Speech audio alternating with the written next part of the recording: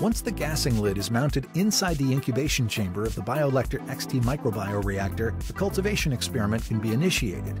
Select a protocol from the list in the Protocols menu on the screen. Some of the most relevant data will be shown as guidance. Then select Start Protocol and wait until the instrument closes the cover.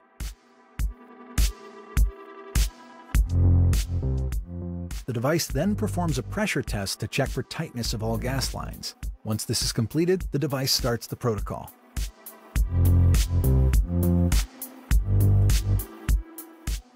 To stop an experiment, select Quit Protocol and wait until the cover is open.